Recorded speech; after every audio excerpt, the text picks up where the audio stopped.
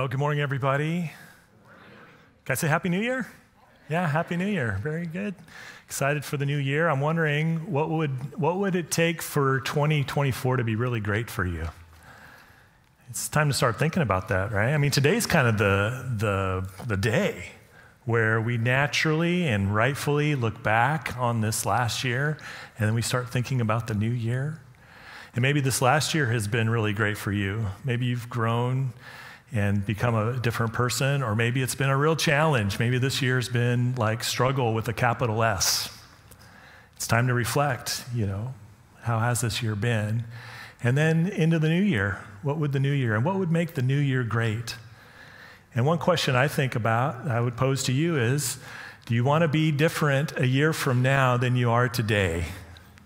What would it take to be a little bit different? And in what areas would you want to be different? Would you want to change? Wouldn't it be a shame if an entire year went by and a human being didn't change?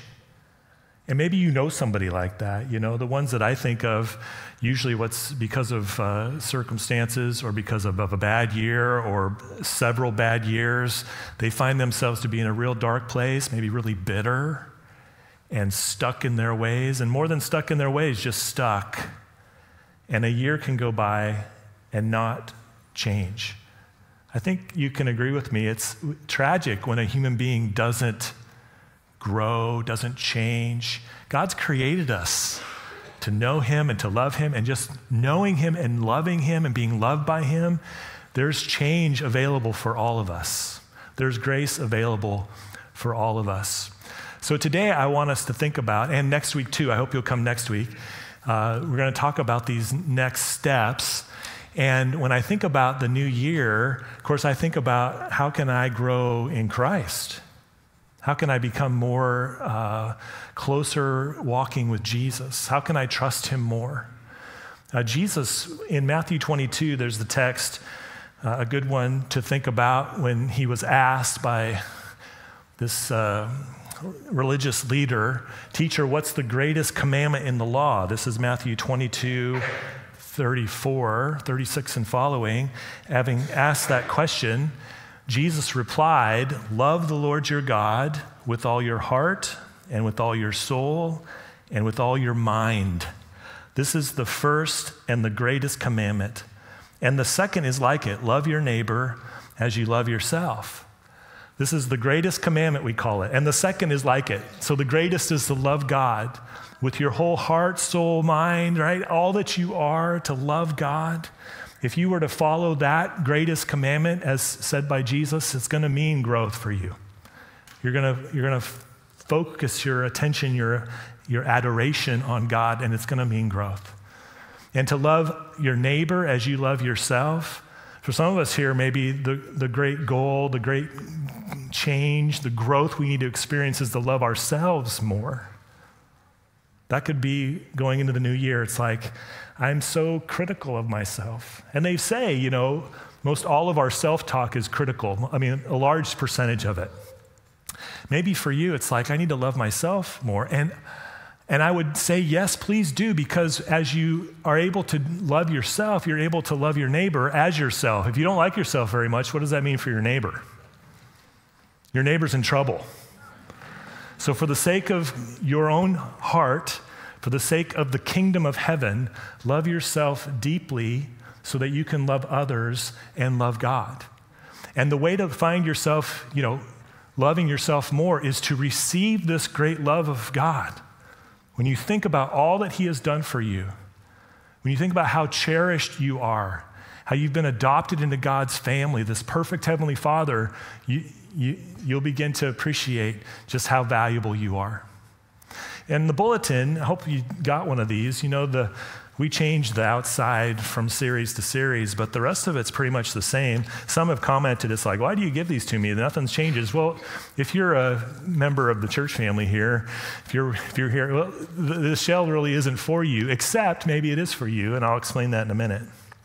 On the backside is this little section, two sections. The top is how we follow Jesus.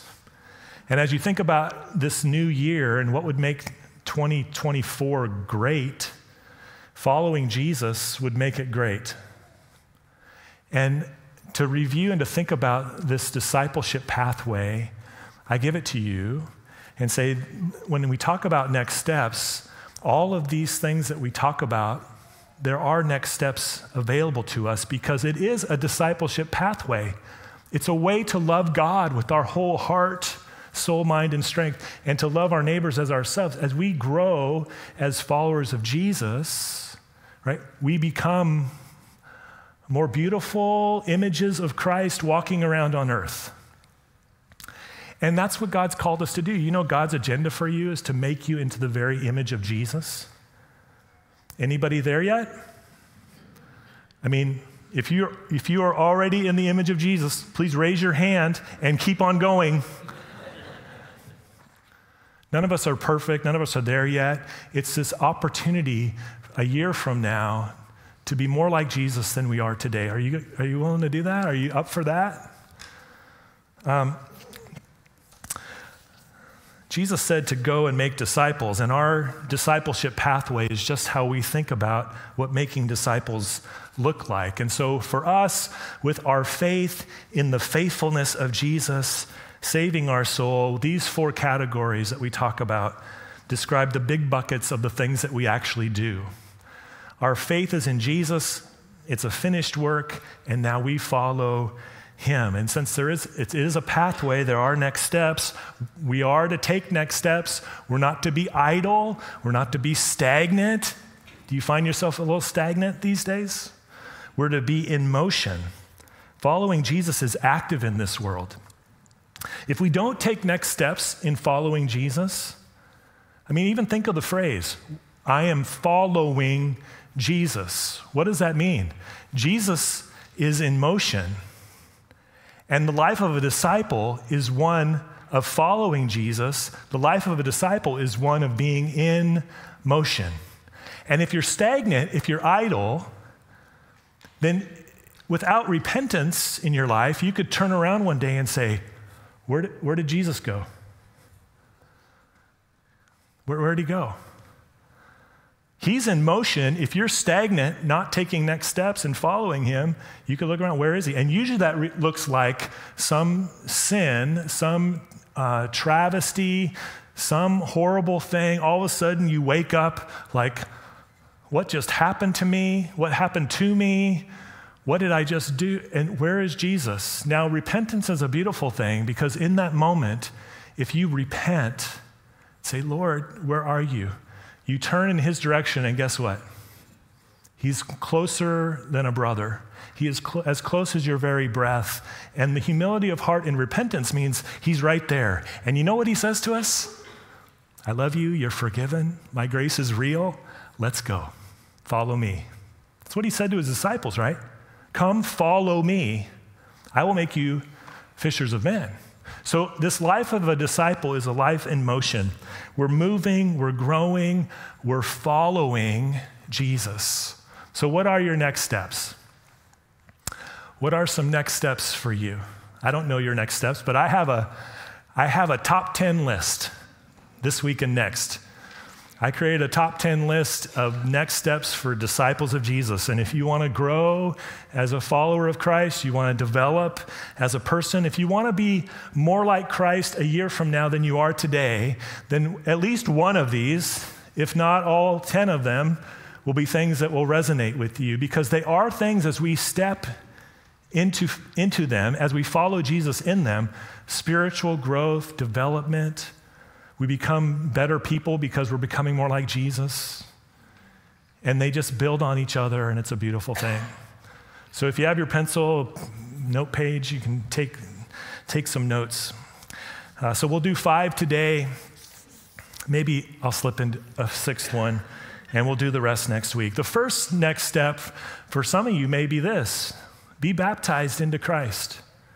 If you've come to faith in Jesus, if you believe that he is who he said he is, God's Son, a next step for you would be to be baptized into Christ.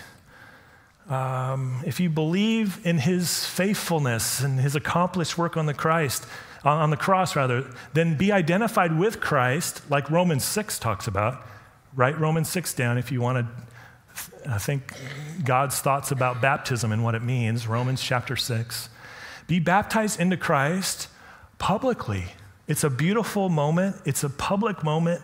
The scripture talks about how our sins are washed away and we receive, like we talked about a couple weeks ago, or no, just last week, we talked about how we receive the Holy Spirit as a gift. This is what's promised at your baptism. In Acts 2:36, that great day, Acts chapter 2, and Peter had just preached that first gospel sermon, and the text tells us that, he kind of climaxes it with this. He says, therefore, let all Israel be assured of this, God has made this Jesus, whom you crucified, both Lord and Messiah. And when the people heard this, they were pierced to the heart. They were cut to the heart and said to Peter and the other apostles, this great, great question, brothers, what shall we do? It's the great question. When you come to faith in Jesus, there's always I just know there's a next step. I know must be some way for me to respond. There must be something that I can do. And this was their question in Acts 2. Brothers, what should we do?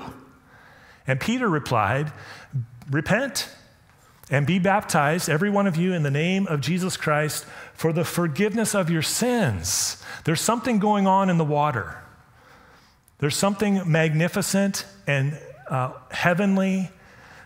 And if you've been baptized, you know what I'm talking about, where you're identified with Jesus in his death, his burial, his resurrection. And when we die to ourselves, we're buried in that grave, that watery grave. We raise to walk a new life. It feels like eternity. It feels like resurrection. And he says it's the forgiveness of sins. It's saying my sins are no longer being held against me because of what Christ has done. And, verse 38, and you will receive the gift of the Holy Spirit, God's very presence with you. God's with you, but your baptism is a place where it's like there remains no doubt that you are an adopted child of God and he is your heavenly Father. So maybe for you, going into the new year, your next step is to be baptized into Christ. We have some water right here. And it's very cold. So today might be your day. I didn't bring anything to give. That's all right. You'll go home sopping wet, freezing. There may be icicles by the time you get home, but it'll be the best day of your life because you said, I belong to Jesus. Be baptized into Christ. That could be your next step. The second one this is the next step, worship in person weekly. And I just want to say this, if you're not traveling and you're not sick, going into the new year, just commit to being in worship with God's family corporately on a weekly basis. If you are traveling, if you are sick, if you're sick, please stay home, right? Sometimes we have to tell parents, this includes your children. If your children are, I'm sorry. I'm sorry, I didn't mean that. Please come back, please come back. I know. I love children. If you are sick, of course, we're blessed to have Norkenzie online, and you can watch on YouTube or Facebook. And we encourage you to do that just so you can, like next week, maybe you're sick next week. Don't you want to know what the last 5 next steps are? I bet you will. If you're sick, you can find it, or even later in the week, it's there for you. So stay connected that way. But if you're reasonably well, just commit to being in person weekly. The scripture in Hebrews 10 rings true, right? Where the Hebrew writer says, let us consider how we may spur, that's a great word, how we may spur one another on toward love and good deeds. Not giving up meeting together, as some are in the habit of doing, but encouraging one another, and all the more as you see the day approaching. Some of you have commented, it's like, are these the last days? It feels like these might be the last days. As you see the day approaching, what are we encouraged to do? We need to spur one another on to love and good deeds, not giving up meeting together, because the only way to spur one another on is actually to be together. If you're alone, if you're isolated, you have nobody in your life that you can spur on, and nobody that's spurring you on. And so the meeting together, Christ followers have always gathered together. The ecclesia, the church of God, the gathering ones of God. We are a people that are together. So just a next step maybe, I'm gonna be in church. For me growing up, and I'm grateful to my parents for this, it was never, are we going to church tomorrow? On a Saturday night, right? It was never, are we going to church? It was always, what time is breakfast so we can get there on time? And that was instilled in me. And I know it's not instilled in everybody. It may not be instilled in you either. And the trends, right, as we are living as Christ followers in an ever-increasing secular culture that is not believing the things of the gospel and actually is hostile to the things of God, we see it happening. Even the most dedicated Christ followers are finding themselves attending corporate gatherings less and less and less and less. And I just think as a church, we need to stand against that trend and not say it's okay. I'm glad we have Norkenzie Online. I really am. It's served us this year so much. But we are a people that gather together to spur one another on to love and good deeds. Let's be those people. It's going to take a little bit of a mental shift, I understand. This may not be you, but some people wake up Sunday morning and the conversation in bed is, should I go to church today? Of course, sometimes the bed wins, right? That pillow is pretty magnetic, and it's like, I don't know. I've had a good week. I'm really fine. I'm okay. I'll catch the sermon Thursday. And I just want to encourage us to have a mental, so if you're going to take this next step, have a mental change. The mental change, the shift in our hearts needs to go from, I don't need to go today. There's no one that I need to see. I'm good. The switch to, there's someone that probably needs to see me today. There's somebody that I can encourage. And if I don't go, I may not be able to encourage them. And you might be thinking, well, I'm not very good at encouragement. Listen, your very presence is an encouragement, baseline. And then as you greet people, greet one another, as you share a cup of coffee, as you check in with somebody you haven't seen in a couple weeks maybe, if you've been praying for somebody and you say, hey, I've been praying for you, do you understand just your mere presence and mine is a great encouragement to the body of Christ? And your presence is spurring us on. Living in this world is tough. Just being together reminds us the kingdom of heaven on earth is real. It's a real thing. And I have real brothers and sisters in Christ. And here's the thing that maybe a lot of you probably know. When you spend a few minutes encouraging somebody else, guess who goes home encouraged? I am not kidding. It's really miraculous. It's of the Lord.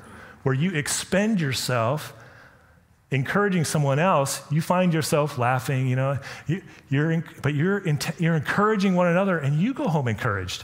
I came today, I didn't need any encouragement, but man, am I encouraged. Why? It's the kingdom of heaven among us. It's the Holy Spirit dwelling among us. He inhabits our praises. He inhabits our fellowship. If you're here and you're healthy, boy, just be in person. And many of you know, the whole COVID thing happened, and it was so fun for me. This conversation would come up every once in a while as we were coming back together in corporate worship, right? And everybody was so grateful for Norkenzie Online, me too. But coming back in the room, the comment was, it's palpably better here. It's like different. It was good, but yes.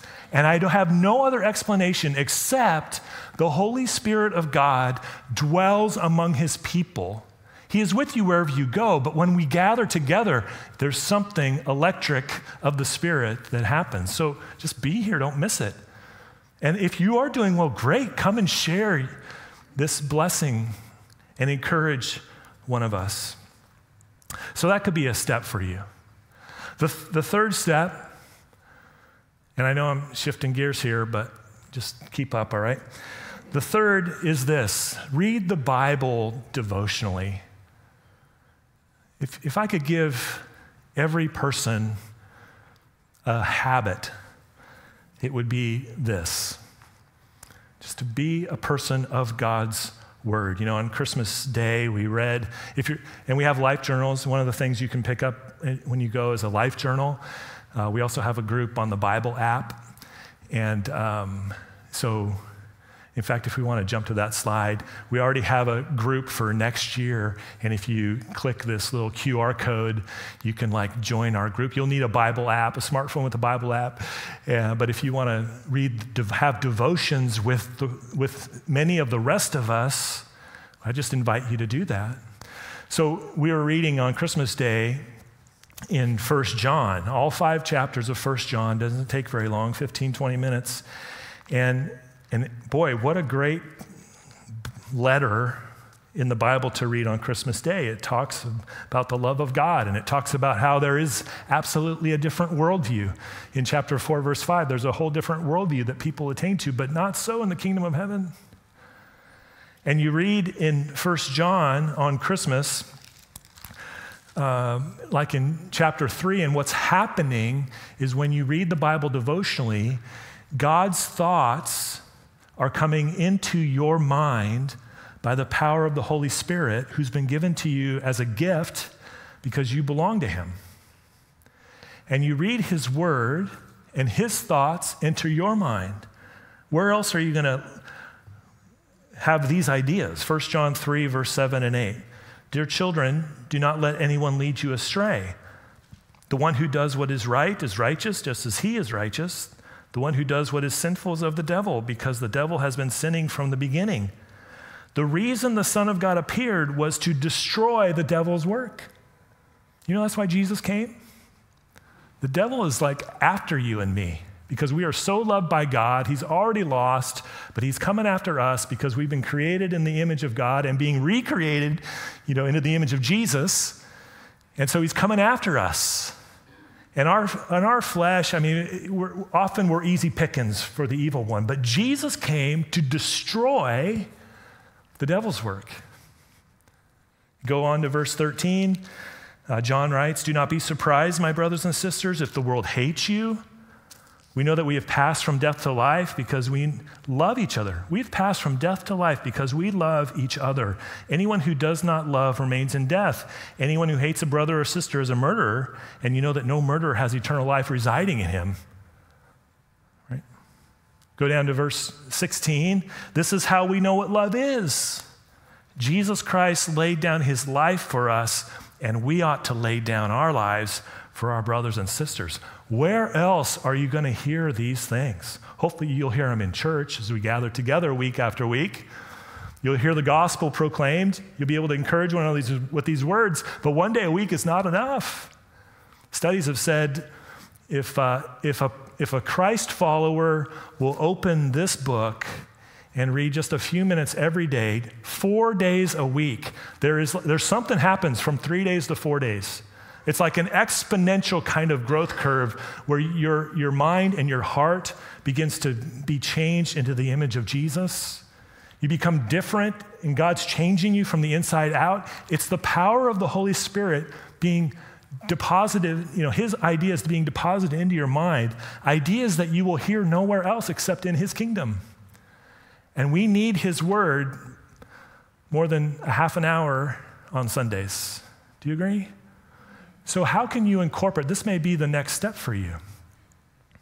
This may be the next step for you. How can I read God's word devotionally? Now, I say devotionally because we often, I'm going to go to a Bible study and I'm really going to study, Leviticus. and I'm like, I am praying for you, brother. I just am. There's a lot of richness in Leviticus, but what we need is the breadth of God's word read devotionally, and oftentimes these real intense Bible studies kind of miss the love that God has for us and the love that we need to have for God. And when you're just sitting at the Lord's feet, listening and learning from him, journaling if you're led to do that, thinking his thoughts, it's devotion. We talk about growing in our devotion to Jesus, Because this is not a religion. This is a relationship with God Almighty through Jesus Christ. And He loves us. He loves us. And we get to love Him in return. It's not a list of do's. You don't read this book for all the lists of do's and don'ts. And Leviticus is full of them, for sure. You read it to hear God's heart for you, to know how much He loves you, and He does. So read the Bible devotionally. Join us, join us in reading through the Life Journal reading. It's the best reading schedule that I've ever found. We read through the Old Testament once in the year and through the New Testament twice, actually. And the way that it's put together, you don't have to wait till August to read the words of Jesus. It's the way that it's put together is just wonderfully made. And so we would offer that to you if you want to take this next step and grow in Jesus. And a year from now, you'll be different. You'll be different. His thoughts in your idea, in your mind, will change your life. The fourth next step, right, this is a close side. Well, I don't know. This may be the one I would want to give to everybody too. It's develop a prayer habit. Develop a prayer habit. Since we're not talking about religion and we're talking about a relationship, prayer is how we talk with this one in whom we're in love with, this one we're in relationship with. Jesus taught His disciples to pray, "Our Father who is in heaven, hallowed be your name." And so prayer is the way to talk with God. Still in 1 John chapter 5, 13, John writes, he says, "I write these things to you who believe in the name of the Son of God, so that you may know that you have eternal life. This is the confidence we have in approaching God, that if we ask anything according to His will, He hears us. And we know that He hears us. We know that if He hears us, whatever we ask, we know that we have what we've asked of Him."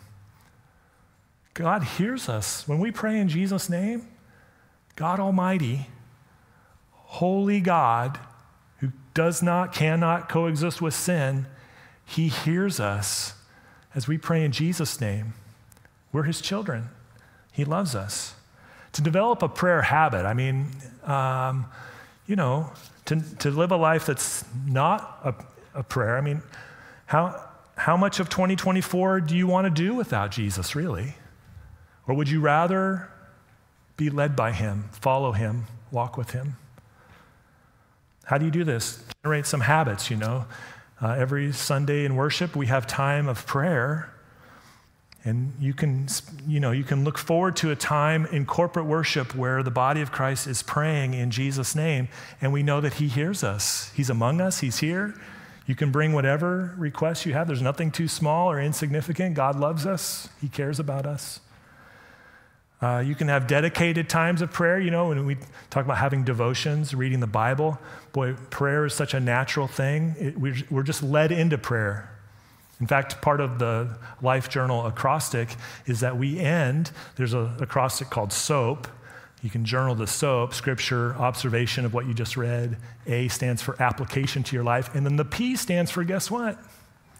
Prayer. And you can write out a sentence or a page of prayer to God according to what you had. Some of the most significant prayer times can be found in those moments when you say, "This is my time I'm going to spend with Jesus."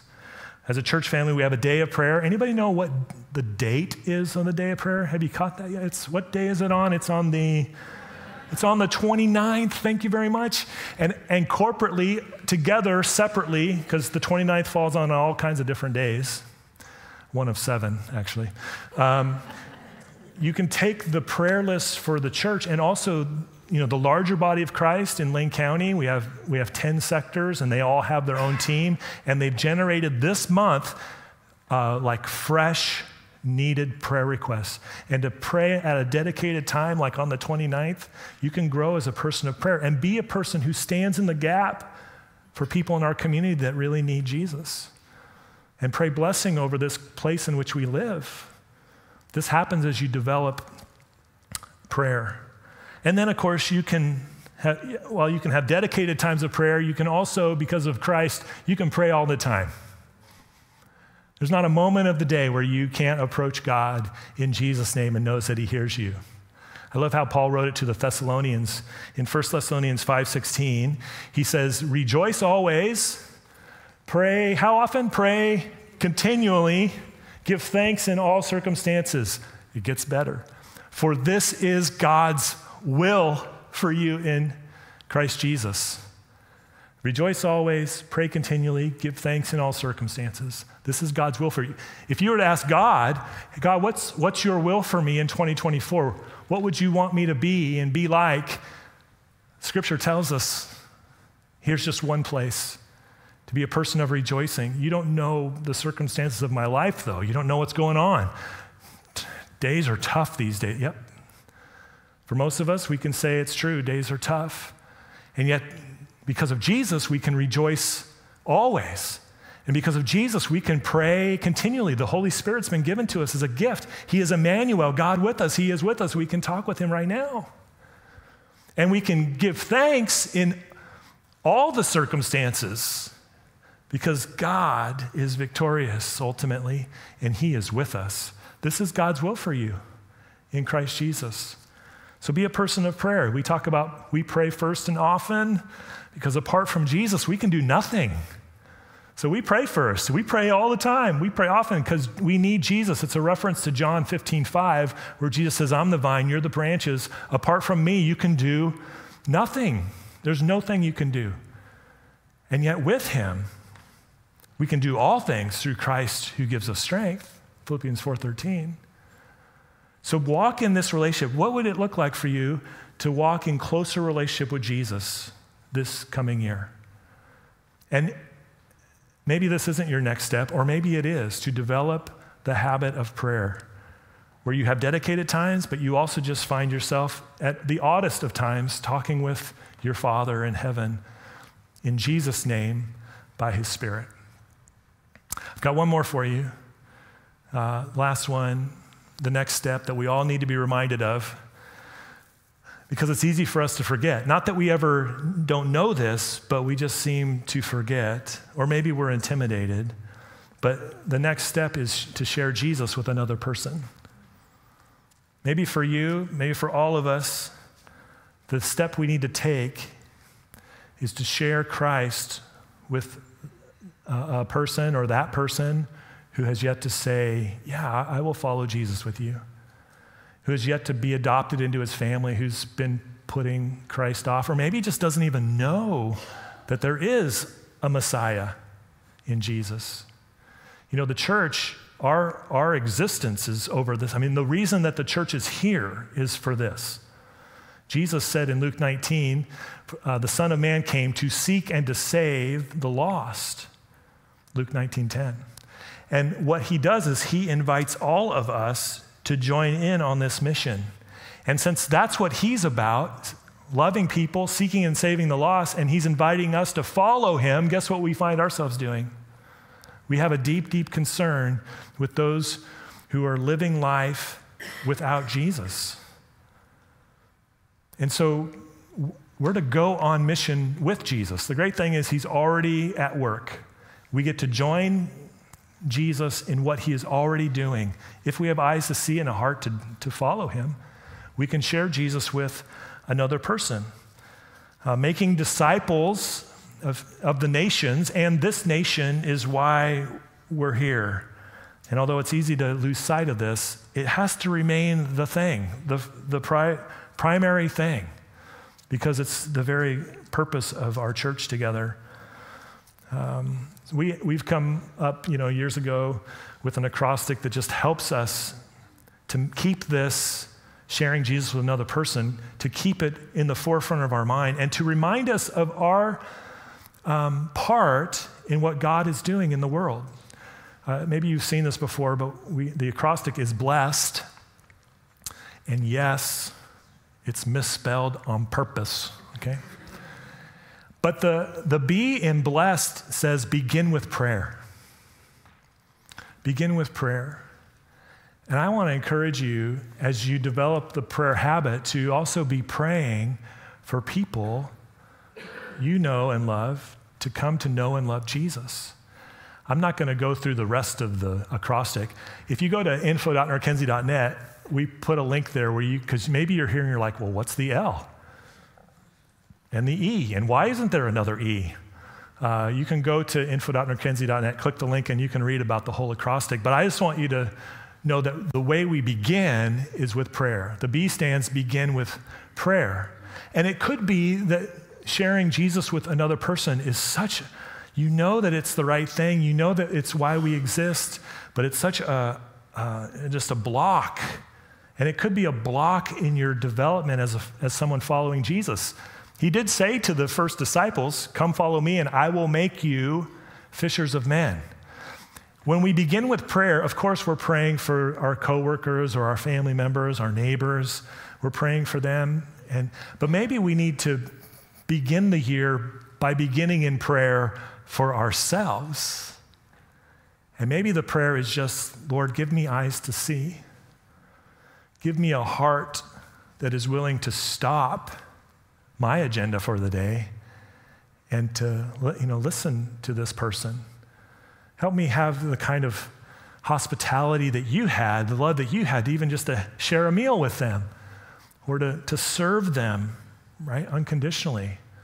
So I see a need. Lord, would you help me when I see a need, not to hesitate, but to step into that need? And I have brothers and sisters around me. If it's a bigger need, we can bind together. We can help that person. And they don't know you yet, but I pray that my ministry, my serving them, would help them see you. Maybe we need to pray for ourselves. You see, we think that sharing Jesus with another person, we think that the first step is to talk. And that's why we're so afraid. And I want to remind you today, begin with prayer.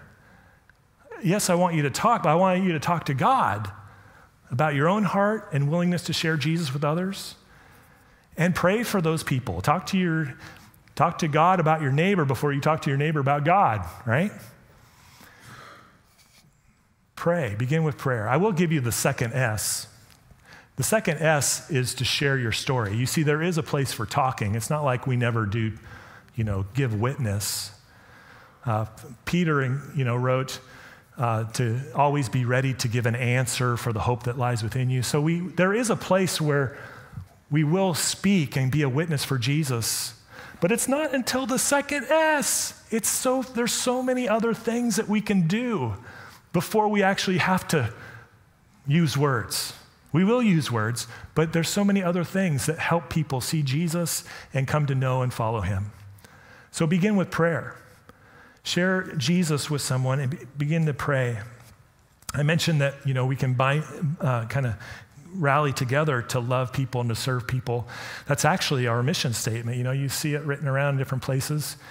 We talk about together as family, we are loving others to Jesus. Do you know why we say it this way? Together as the Norkenzie family, we are loving others to Jesus because the big Bible word is evangelism. Evangelism is not a solo act. Loving people to Jesus is a team sport. And you and I, we are not alone. We are not alone. We're together as family, and together our witness is Christ, and we will love people together. By the way, if you're a guest here today, I just want you to know, it's like they're talking about me. I just want you to know this is so important to us as a people and as followers of Jesus that we do talk about it. We do talk about it. And if you're not yet following Jesus, please give me grace in this moment. But just know how important it is to us that you and everyone who doesn't yet know Christ actually come to know him and to be loved by him. Together as family, we're loving others to Jesus. Part of it is our gathering. We're pretty sensitive in these moments to be clear and to be welcoming. And so that you, as a member of this church family, you don't have any hesitation. I can invite my cousin to church with me. When things are going sideways for my neighbor or my coworker, I can say, hey, invite them to come to church with me and know that we're going to, proclaim the gospel. We're going to love people, and it's a safe place. This is how we're doing it together because it's not just on you. It's not a solo effort. It's a team sport, and we are doing it together.